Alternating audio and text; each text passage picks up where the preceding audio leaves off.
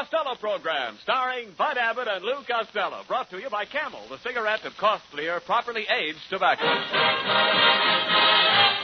The Abbott and Costello program, with the modern rhythm of Will Osborne and his orchestra, Iris Adrian, our singing star Connie Haynes, and spotlighting that chunky, chubby little cherub who, when caught eating all his mother's preserves to keep his father out of a jam, calmly said, "Hey! I'm a bad boy!"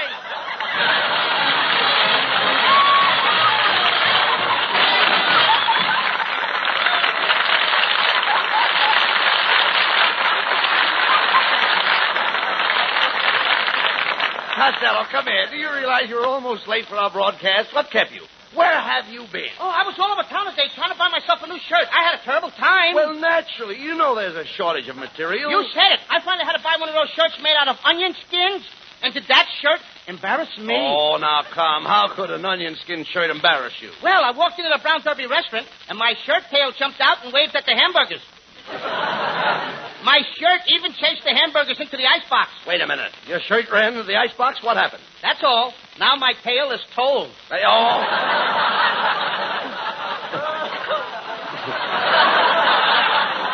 Doc, never mind that, Costello.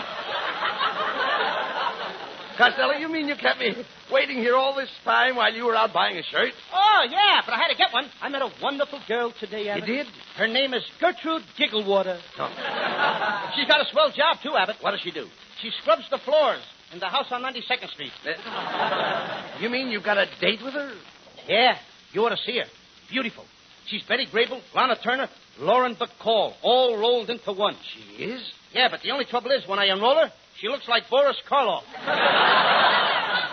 What are you doing with another girl, Costello? Well, what about your girlfriend? Lean against her. I had a fight with her. No. Yes. Lena sent me to a drugstore last night to get some makeup, but I made a mistake and got her a bottle of leg makeup. Leg makeup? Yep. When she put it on her face, she got a run in her neck.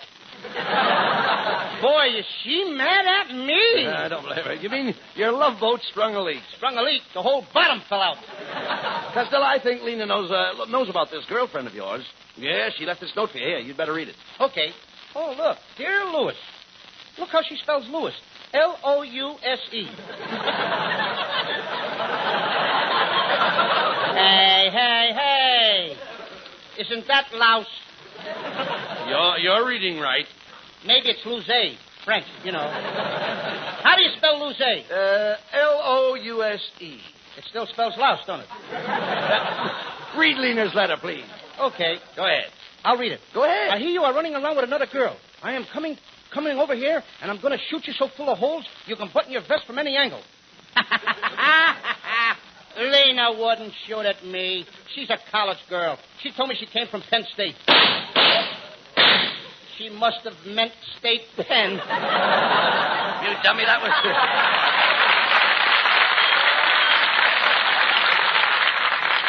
That was just a car backfiring. Then help me down off this chandelier. Costello, if I were you, I'd get out of town right away. Is there any place you can go where Lena can't find you? Yes, my Uncle Artie Stebbins. He has a monkey ranch. He raises apes. Your uncle raises apes? Yes, says right on his stationery here. Stebbins Apiary. Apiary? Mm-hmm.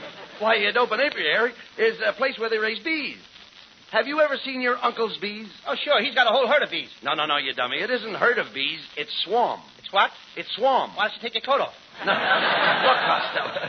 You've been out to your uncle's farm. Haven't you ever seen his hives? Have I ever seen what? Have you ever seen your uncle's hives? No, every time I seen him, he had his clothes on. Listen, Costello, I've been to your uncle's ranch, and I saw his hives. You saw his hives? Yes. Shame on Abbott! What's the matter with that? Bad boy, Abbott! What are you... Now, wait a minute. Be careful with your remarks. How dare you peep in my uncle's window and look at his hives? I didn't peek in any window. Then you looked over the transom. Listen, you dope. Your uncle was in the house, and his hives were in the backyard. He was in the house, and his hives were in the backyard. Certainly. How does he scratch him with a long-handled rake? Talk sense, Costello. I'm talking about your uncle's beehives. Haven't you ever tasted his orange blossom honey? No, I haven't, sweetheart. Costello, you don't even know... You're cute. Never mind that. You don't even know where honey comes from. That's ridiculous. A cat Who don't? You don't. My cat has honey. Now, that's ridiculous. A cat doesn't have any honey. Then why does mine stay out all night? Costello, bees make the honey. Haven't you ever seen the bees in my garden gathering nectar? Gathering what? Nectar in the flowers. You necked who in the flowers? You better be careful, Abbott. I necked a girl once in the flowers, and her boyfriend caught me and fractured me in the hollyhocks. Right down to the roots. All right. Will you please pay attention? I'm trying to tell you where the honey comes from. Haven't you ever seen the bees buzzing around my poppies? Your poppies what? My poppies in the garden. Let them stay in the garden. Who cares? No, I'm talking about flowers. Didn't you know I have an oriental poppy? No, sir. I thought he was an American. Costello, when I'm talking about a poppy, I'm not talking about a man. Shame on you. Telling me your puppy ain't a man. Listen, the poppy I'm talking about is the one in the backyard in the bed. Oh, why don't you sleep in the house? Is he afraid of your mommy? Now, look. I'm talking about my wife's flowers bed. Haven't you ever noticed my wife's petunias? Can I have that again?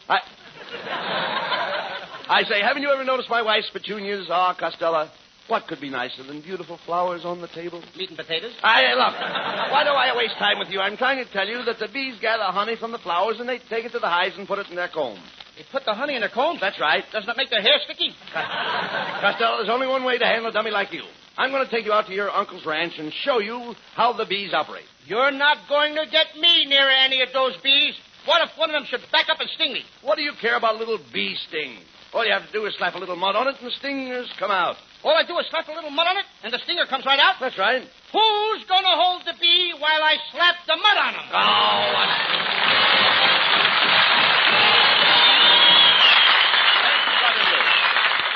And now let's take a moment to go back 2,500 years or so to the wise old philosopher who said, Tracius ine easy rotere ton logan. Actions speak louder than words. the same man, as it happens, who also said, Vira callistos didascalios esti. Experience is the best teacher. That man was Aesop, whose fables have been a bestseller for 24 generations. Can you think of a modern application of those two proverbs? Well, how about this? Experience is the best teacher. During the cigarette shortage, when smokers had to take what they could get, they tried more different brands of cigarettes than they'd normally sample in a lifetime. And that experience taught them, better than any claims, that the blend of costlier tobaccos in Camels is unique. And that's proved by the second proverb. Actions speak louder than words. For today, more people ask for Camels than ever before. Yes, more smokers than ever before, more experience than ever before, prove by their actions that Camels are the choice of experience. C-A-M-E-L-S. The choice of experience. More people want Camels than ever before.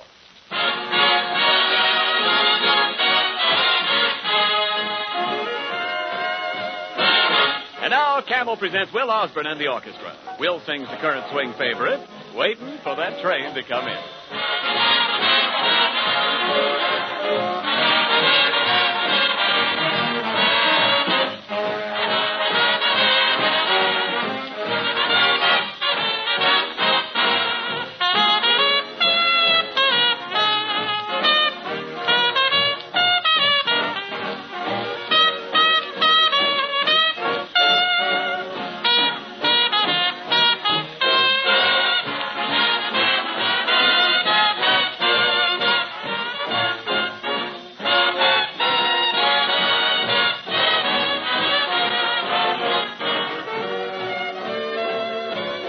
Waiting for the train to come in, waiting for my gal to come home.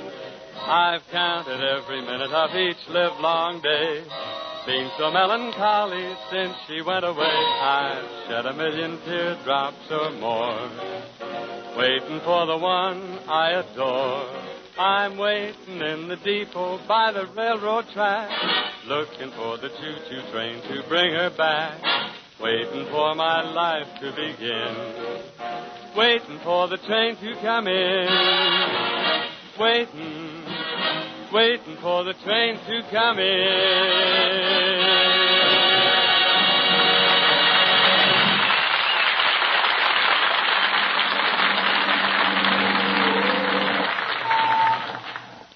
Well, here we are at your Uncle Artie Stebbins' ranch. Yeah, and am I happy? I got out of town before my girlfriend got a hold of me. Ha, ha, ha!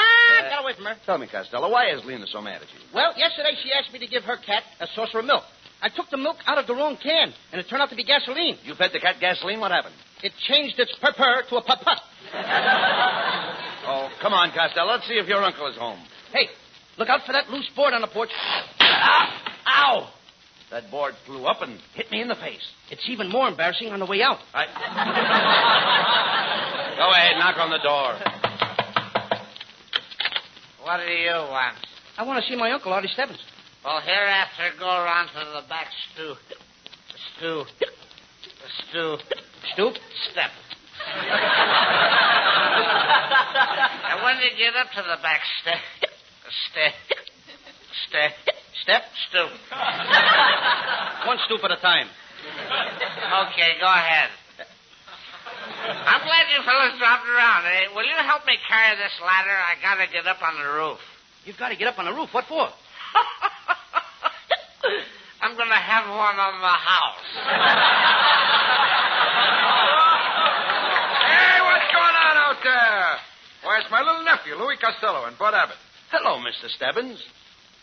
Hello, Mr. Stebbins. How are you? Come right in, boys. I was just going to sit down and eat. What was that? I always have a couple of shots before dinner. I like to get off a good joke. Well, get off that one before it hatches. Mr. Stebbins, I brought Costello out here to hide him from his girlfriend. Now, I hope you can put us up. Do you have a nice room with a bath? Not out here. All we have is a room and a path. I think I'd better wash my hands before I sit down to eat. Get away from that cow. Is that a cow? I thought it was funny. All that plumbing and no sink. Costello, you dummy. Haven't you ever seen a cow before? Are you kidding? I worked once on a dude ranch. It was so classy that even the cows wore slacks. The cows wore slacks? How did you milk them? I was a pickpocket. All right, you later. Don't cackle over it. Look, boys, if you're going to stay out here at my ranch, you better get acquainted. Here comes my foreman, Tex Melonhead. Tex, meet Lou Costello, my nephew, and his friend, Bud Abbott. Hi, boys. All right, everybody works on this ranch. Come on, let's get busy. Hey, wait a minute. I didn't come out here to work. I haven't got the time. Oh, you haven't got the time, huh? Get a load of this Costello. He works in pictures. He's on the radio. He makes thousands of dollars a week, and I got to go out and buy a watch to tell him the Wait a time. minute. Look, Melonhead, I didn't ask you to go out and buy me a watch. Oh. You don't have to buy me a watch. You want me to go out and steal one, huh? Did I ask you to go out and steal one? Tell him. That's how I make my living. I'm not a foreman on the ranch. Say it. I'm a crook. I steal.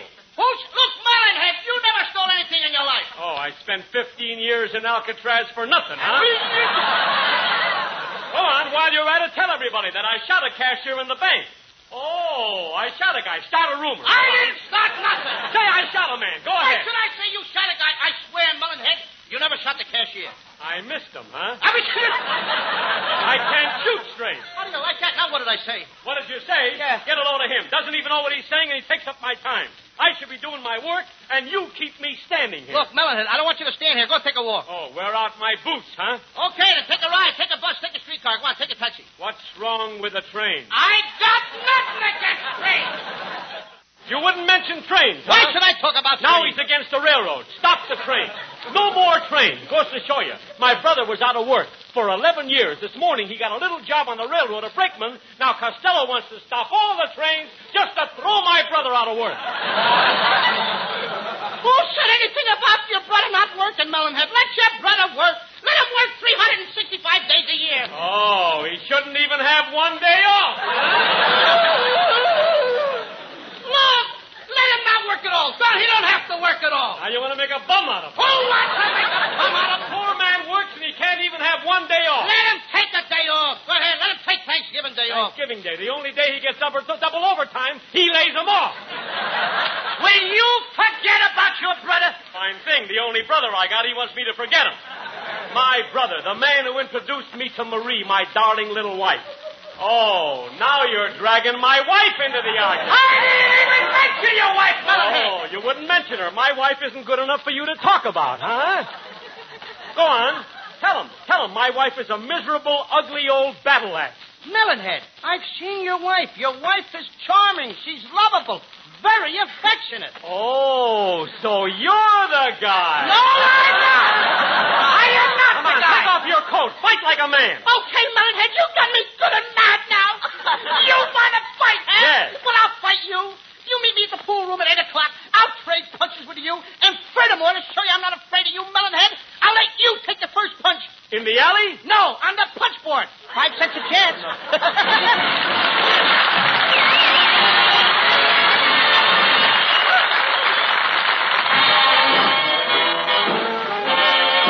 Camel's lovely Connie Haynes. That's for me. I saw you standing in the sun, and you were something to see.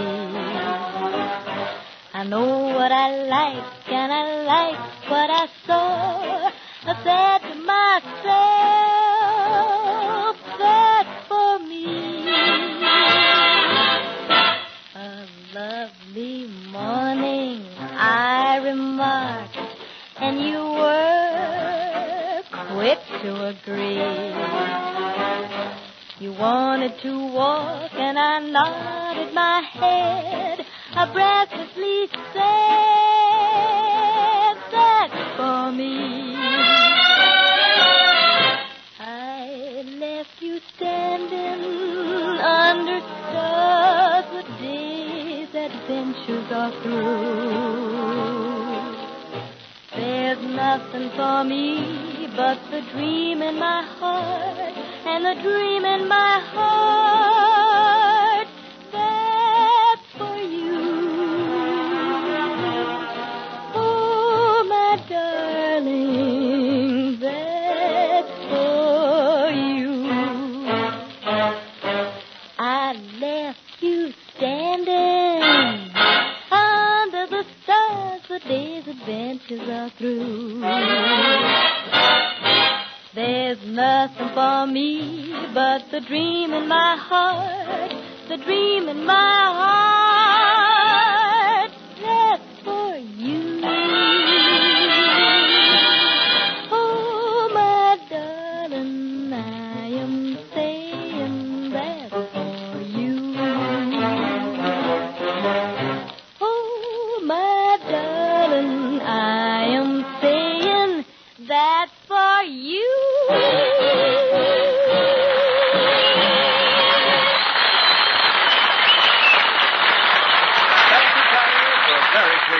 Very sweetly sung by a very sweet girl. Thank you, Ken, for a very sweet compliment. Oh, and thanks for the lovely flowers you sent. I suppose they prove you really mean the nice things you say, huh? Indeed they do, Connie. As Isa put it, actions speak louder than words. That's why the actions of today's smokers mean so much. For a few months ago, when smokers had to take what they could get, most civilians tried more different brands of cigarettes than they'd usually buy in a lifetime. But now that smokers can choose their cigarettes again, well, their actions prove that they found no substitute for the fine, rich flavor and cool, soothing mildness of Camel's costlier tobaccos. More smokers today are asking for Camels than ever before. C-A-M-E-L-S. Yes, Camels, the choice of experience. Well, Costello, this is certainly the life. Isn't it wonderful up here at your Uncle Artie Stebbins' ranch? Oh, Abbott, what a climate. It is. Where else can you jump out of bed in the morning and fill your lungs with that fresh California fog? Well, I'd feel good, Lou. I'd really feel good if it wasn't for one thing. I had a terrible nightmare about a flood. All night long I was gasping and fighting for my life against a raging torrent of water. All around me there was nothing but water, water, water. That was no dream, Abbott. It wasn't? No, the stopper come out of your hot water bottle. Hey, Costello, look out the window. There's your Uncle Artie Stebbins down there feeding the pigs. Let's get down and watch him. Not me, Abbott. Those pigs are vicious. Vicious? Yes, sir. I saw a bunch of little pigs chasing a big pig around the pen. They finally threw him on the ground and tried to chew all the buttons off his vest.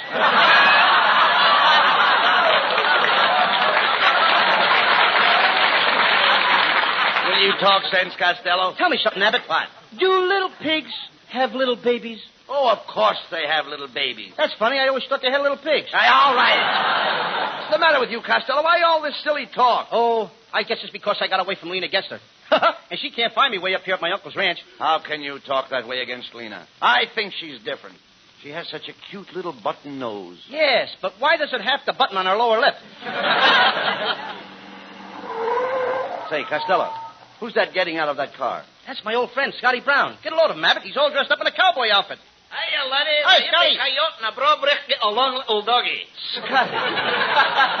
Scotty, old boy, what are you doing up here at the Stebbins Ranch? Well, I heard you laddies were up here, and I came for a horseback ride. How do you like these nice woolly chaps I'm wearing? I made them myself. Woolly chaps. Looks like a suit of long underwear. Well, confidentially it is. I took a comb and roughed up the fuzz. Turn around, Scotty, and let's see the rest of your outfit. Come on. Okay. Pretty snazzy, eh, laddies? I'll say. Hey, wait a minute, Scotty. You've only got one spur. Did you lose the other one? No, I only bought one. If you spur one side of the horse, the other side has got to go, too.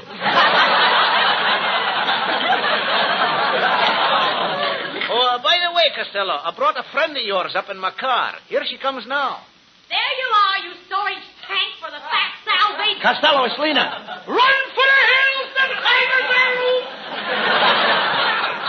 Costello, what's this I hear about you running around with another girl named Gertrude Gigglewater? Are you the kind that has to have a lot of women in your life? No, I like a lot of life in my women. After all, Lena, I'm the kind of fella that has to have excitement. I have to live. Why? Lena, can I help it if women are crazy about me? It must be the Van Johnson in me. How dare you compare yourself with Van Johnson? I look exactly like him. Where? Between the fingers. Oh. Costello.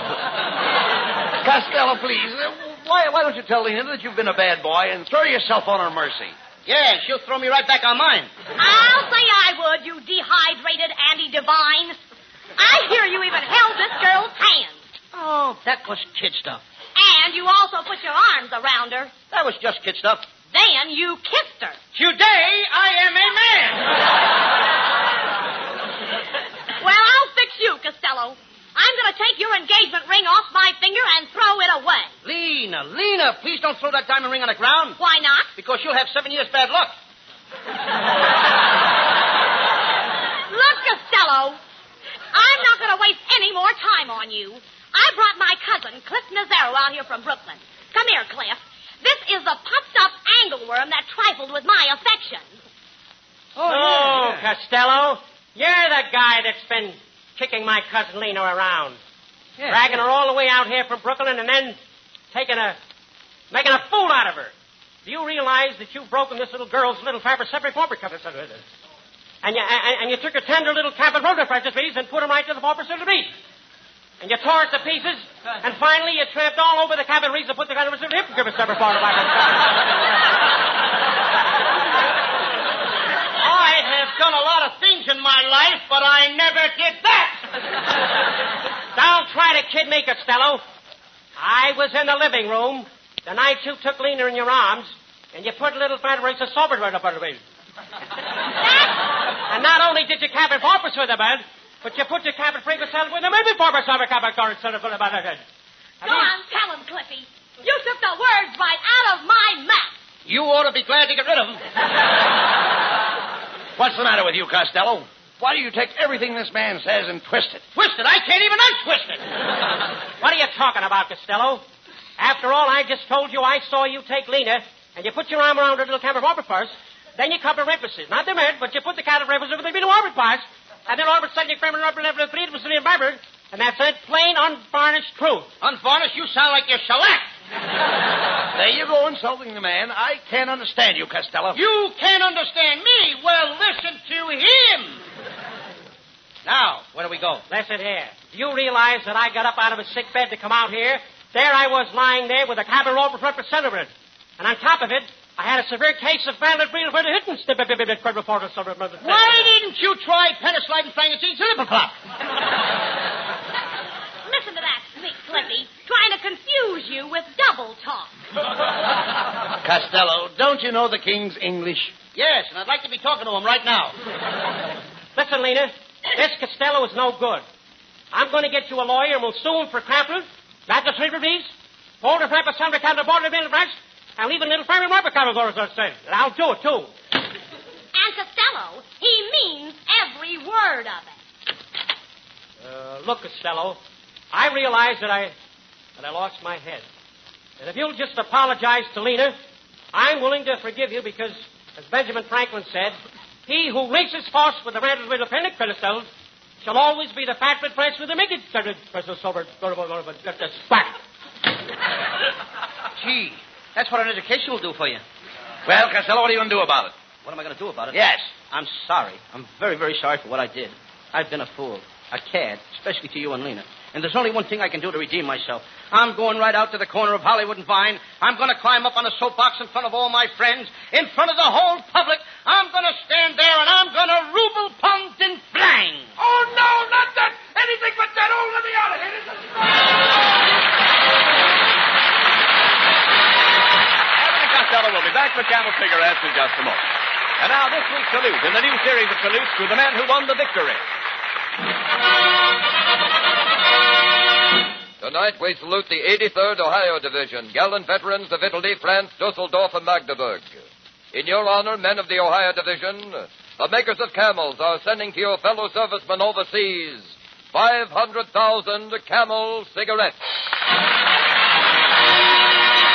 Each of the two Camel radio shows thus honors the different units of the Army, Navy, Marines, and Coast Guard, a total of 1 million Camels sent free each week.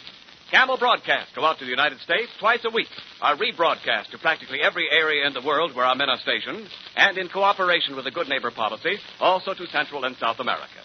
Listen next Thursday when Camel again presents Abbott and Costello.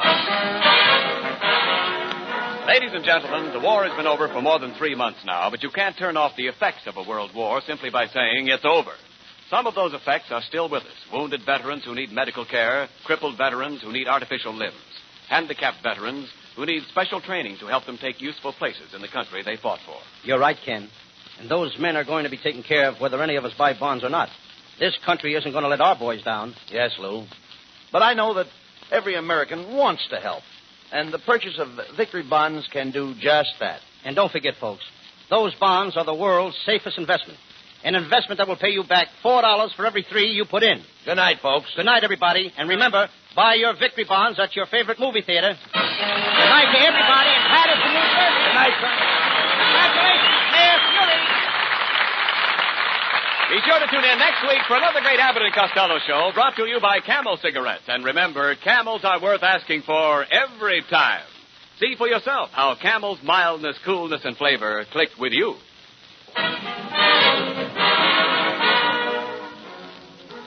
Long before the coming of the white man, Smoke peace pipe, great warrior. the American Indian smoked peace pipes. Today, any pipe is a peace pipe with Prince Albert in the bowl. For Prince Albert is as peacefully cool and stingless as it is flavorful, fragrant, and mild. A special no-bite treatment gets rid of parch and tongue bite. Crimp cut for slow, lazy burning, cooler burning. Yes, so mild and cool that more pipe smokers smoke it than any other tobacco in the world. That's Prince Albert. Man, it's made for you. Try it soon. And be sure on Saturday night to tune in the great Prince Albert radio show, Grand Ole Opry, coast to coast on NBC.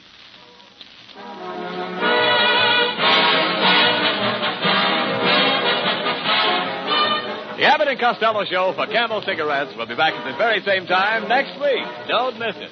This is Ken Niles in Hollywood, wishing you all a pleasant good night. This is the National Broadcasting Company.